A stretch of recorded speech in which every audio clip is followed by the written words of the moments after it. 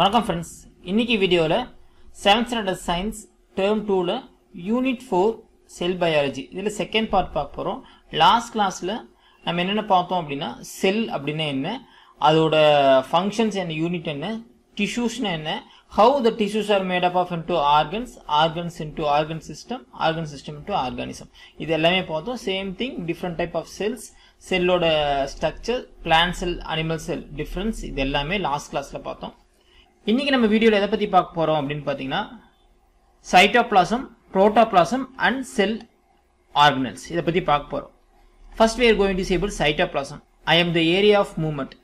ஒரு பிளான்ட் செல் இல்லை அனிமல் செல் எதை எடுத்தாலும் அதோட சென்டர் கோர் பார்ட் பிளாஸ்மா மெம்பரேனுக்குள்ளே இருக்கிறத நம்ம என்ன சொல்கிறோம் அப்படின்னா சைட்டோபிளாசம் அப்படிங்கிறோம். இதில் ஒரு லிக்விட் மாதிரி ஒரு ஸ்ட்ரக்சர் இருக்குது, தட் இஸ் கால்ட் சைட்டோசால்.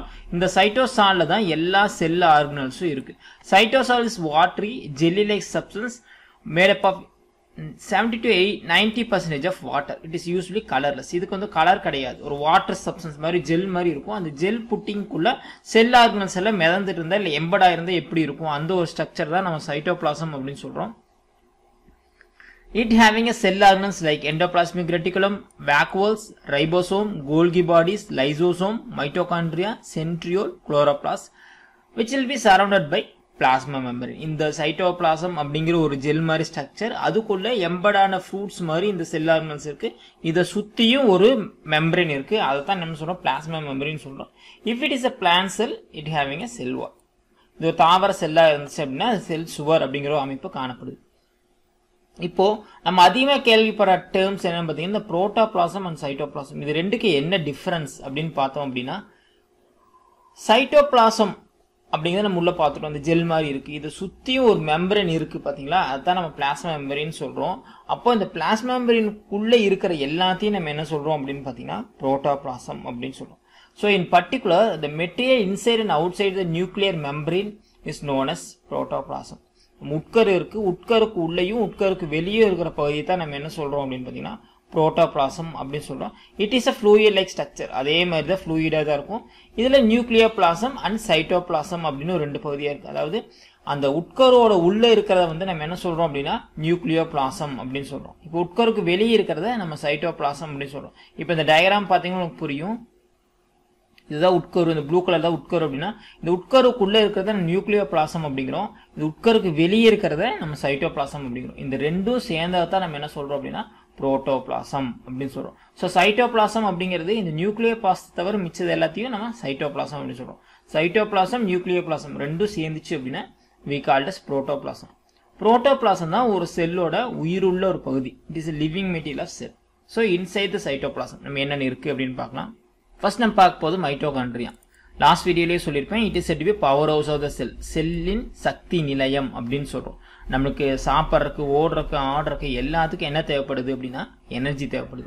நம்ம பாடி ஓரளவுக்கு எப்பவுமே ஹீட் மெயின்டைன் பண்ணுது, தேவை எனர்ஜி தேவைப்படுது. இந்த எனர்ஜியால எங்கிருந்தா நமக்கு கிடைக்குது அப்படின்னு பார்த்தீங்கன்னா மைட்டோகாண்ட்ரியால இருந்தா கிடைக்குது. இது என்ன சொல்றோம் அப்படின்னா ரெஸ்பிரேஷன், சுவாசம் அப்படின்னு சொல்றோம். ஸோ நம்ம பாடியில எங்க தான் ரெஸ்பிரேஷன் நடக்குது அப்படின்னு வந்து பார்த்தீங்கன்னா மைட்டோகாண்ட்ரியால தான் நடக்குது. So this mitochondria doing this respiration by means of burning glucose. இது வந்து ஒரு ராட் ஷேப்பா இருக்கும், இல்லாட்டி ஓவல் ஷேப்பா இருக்கும். It is double membrane structure. இதுக்கு வந்து ரெண்டு வால் இருக்கு, அவுட்டர் மெம்பரேன், இன்னர் மெம்பரேன், அப்படி ரெண்டு வால் இருக்கு. இதுல என்ன நடக்கும் அப்படின்னு ஏரோபிக் ரெஸ்பிரேஷன். ஏரோபிக் ரெஸ்பிரேஷன் அப்படின்னா with the help of oxygen, oxygen உதவியோட குளுக்கோஸ் வந்து பேர்ன் ஆகி இட் ப்ரொடியூசிங் எனர்ஜியை ரிலீஸ் பண்ணுது. So it is called as powerhouse of the cell. This energy produced within the mitochondria used to metabolic activity of the cell. நம்ம உடம்புல இருக்கிற எல்லா activity, ஒரு செல்லோட ஆக்டிவிட்டி, ஒரு ஆர்கனோட ஆக்டிவிட்டி, ஒரு உயிரினத்தோட மொத்த ஆக்டிவிட்டியும் எதை பேஸ் பண்ணி தான் இருக்கு அப்படின்னு பார்த்தீங்கன்னா இந்த எனர்ஜி பேஸ் பண்ணி தான் இருக்கு. ஸோ இந்த உயிருக்கே சக்தியை கொடுக்கறது, இந்த செல்லுக்கு சக்தியை கொடுக்கறதுனால we called as powerhouse of the cell, செல்லின் சக்தி நிலையம் அப்படின்னு சொல்றோம். இது ப்ரொடியூஸ் ஆகிற சக்தியை என்ன சொல்றோம் அப்படின்னா ஏடிபி, அடினோசின் ட்ரைபாஸ்பேட் அப்படின்னு சொல்றோம்.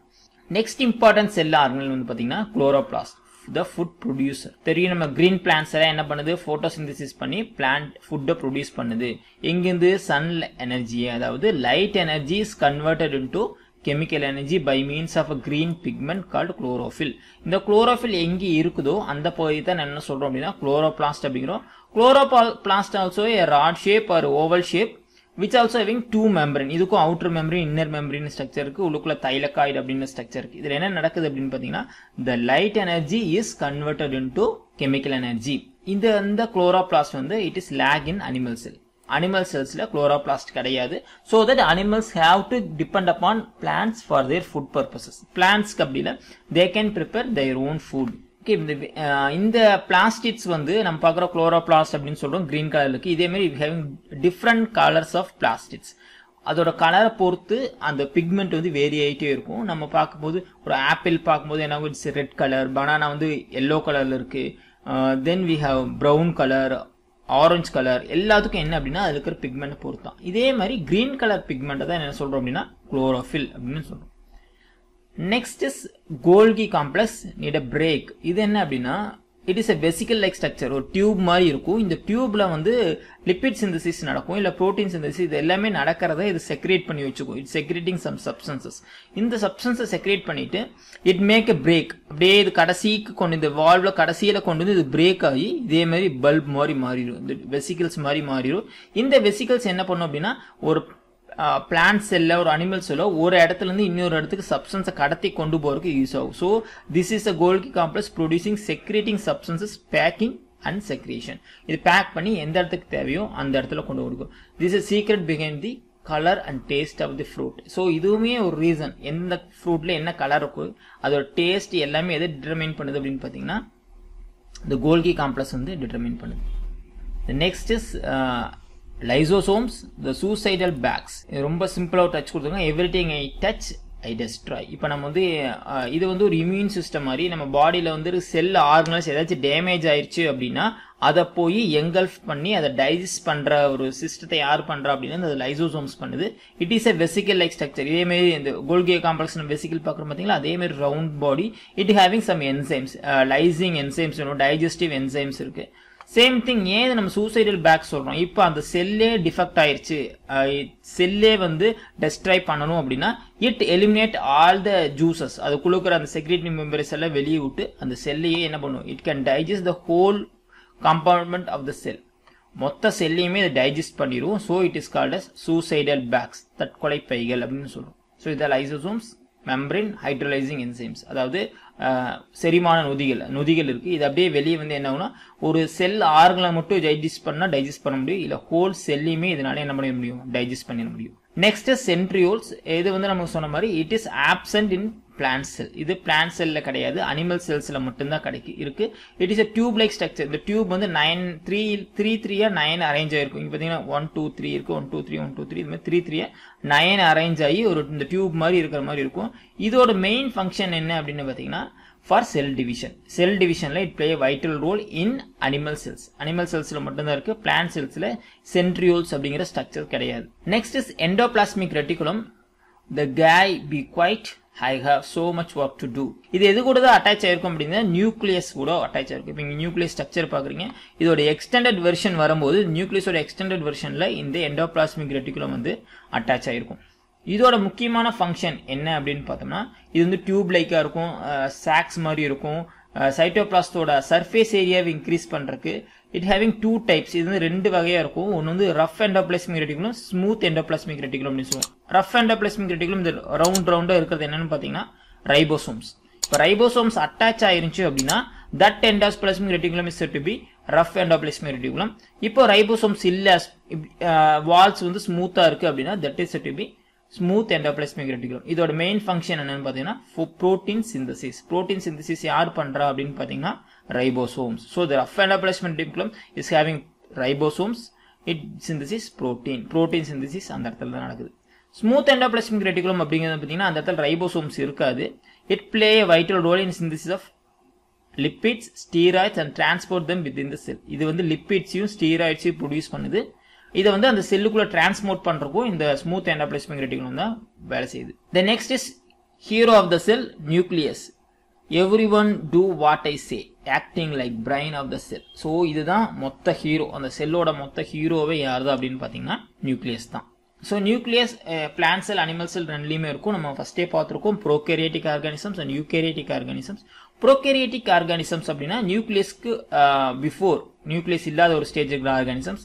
யூகேரியாட்டிக் அப்படின்னா யூ அப்படின்னா ட்ரூ, ட்ரூவான ஒரு நியூக்ளியஸ் இருந்துச்சு அப்படின்னா that is called nucleus eukaryotic organism சொல்றோம். இது வந்து it also having double மெம்பரின் structure. நம்ம மைட்டோகாண்ட்ரியா குளோரோபிளாஸ்ட்ல பார்த்த மாதிரி it also doing double மெம்பரின் structure. It having a genetic material. இதுக்குள்ள தான் குரோமோசோம்ஸ் எல்லாமே இருக்கும். நம்மளோட ஜெனடிக் மெட்டீரியல் நம்ம ஹியூமன் பீயிங் அப்படின்னா 46 குரோமோசோம் இருக்கும். அதே மாதிரி ஒவ்வொரு பிளான்ட்டும் ஒவ்வொரு அனிமலுக்கும் அதுக்கு தேவையான குரோமோசோம்ஸ் அந்த இடத்துல தான் இருக்கு. It also doing function of heredity characters, transfer heredity characters from one generation to another. ஒரு தலைமுறை வந்து அடுத்த தலைமுறைக்கு தேவையான பண்புகளை யார் தான் கடத்துறாங்க அப்படின்னு பார்த்தீங்கன்னா இந்த நியூக்ளியஸ் இருக்கிற குரோமோசோம் தான் கடத்துது. ஸோ இது what is the main function? It control the process and chemical reaction take place inside the செல். ஒரு செல்ல நகர மொத்தத்தையும் யார் தான் கண்ட்ரோல் பண்றா அப்படின்னு பார்த்தீங்கன்னா நியூக்ளியஸ் தான் கண்ட்ரோல் பண்ணுது. Inheritance of characters from one generation to another generation. ஒரு தலைமுறை வந்து அடுத்த தலைமுறைக்கு அந்த பண்பு நலன்களை கடத்துறது யார் தான் அப்படின்னு பார்த்தீங்கன்னா நியூக்ளியஸ் தான் கடத்துது. இதில் வந்து ஸ்ட்ரக்சர் வந்து அவுட்டர் மெம்பரின், இன்டர்னல் மெம்பரின், 2 மெம்பரின் இருக்கும். இதுக்கு நியூக்ளியோலஸ் அப்படின்னு ஒரு அமைப்பு இருக்கு. இந்த வலைப்பின்னல் மாதிரி நெட்வொர்க் மாதிரி பார்த்தீங்கன்னா இதை குரோமட்டின் ரெட்டிகுலம் அப்படின்னு சொல்றோம். இது வந்து என்ன ஆகும் அப்படின்னா நம்ம செல் டிவிஷன் நடக்கும்போது குரோமோசோம்ஸாக மாறும். Then it having a force. இதுக்குள்ள வந்து செய்திகளை வெளியே கொண்டு வரக்கு, இதோட இன்ஃபர்மேஷன்ஸை வெளியே கொண்டு வரக்கு சின்ன சின்ன ஹோல்ஸ் இருக்கு. இதுக்குள்ள இருந்து தான் ஆர்என்ஏ, டிஆர்என்ஏ வந்து வெளியே வந்து இந்த இன்ஃபர்மேஷன் வந்து ரைபோசோம்ஸ் கொடுக்கும் டு ப்ரொடியூஸ் நியூ ப்ரோட்டீன்ஸ். இது வந்து ஒரு ஆக்டிவிட்டி கொடுத்துருக்காங்க. ஜஸ்ட் இந்த ஆக்டிவிட்டி பாருங்க. இப்போ நம்ம சொன்னோம் அதே தான். செல் ஸ்ட்ரக்சரும் அதோட ஃபங்க்ஷன்ஸும் கேட்டிருக்காங்க. ஸோ செல் மெம்பரேன் என்ன ஃபங்க்ஷன் பண்ணுது, செல் வால் என்ன ஃபங்க்ஷன் பண்ணுது, cytoplasm, mitochondria, vacuole, chloroplasts and endoplasmic reticulum. இதே தான் கொடுத்துருக்காங்க. ஜஸ்ட் இது க்ரோ த்ரூ பண்ணி இந்த ஆன்சர்ஸை நீங்கள் எழுதிட முடியும். Last one red blood cell. Red blood cell வந்து ஒரு சின்ன டிஃப்ரென்ஸ் இருக்கு. என்ன அப்படின்னு பார்த்தீங்கன்னா இதுக்கு வந்து நியூக்ளியஸ் இல்லாத ஒரே ஒரு செல். நம்ம பார்த்தோம் எல்லா செல்ஸ்லையும் நியூக்ளியஸ் இருக்கு அப்படின்னு பார்த்தோம். ஸோ இதுல வந்து நியூக்ளியஸ் இருக்காது. இது மெச்சூர்ட் ஆகும்போது இந்த ரெட் பிளட் செல்ஸ்ல மட்டும் என்ன ஆகும்னு பார்த்தீங்கன்னா நியூக்ளியஸ் இருக்காது. Same thing we are losing and producing red blood cells daily. So இந்த பாயிண்ட்ஸ் டு ரிமெம்பர். இந்த சூஸ் த கரெக்ட் ஆன்சர் 1 மார்க்ஸையும் பாருங்க. இது ஏதாச்சும் டவுட் இருந்துச்சு அப்படின்னா நீங்க கீழே கமெண்ட் பண்ணுங்க. இந்த ஆன்சர்ஸ் புக் பேக் ஆன்சர்ஸ்க்கான வீடியோ வேணும் அப்படின்னா கீழே கமெண்ட் பண்ணுங்க. அதுக்கான வீடியோவை நம்ம அடுத்து பார்ப்போம். தேங்க்யூ. இது உங்க ஃப்ரெண்ட்ஸ் கூட ஷேர் பண்ணிங்க.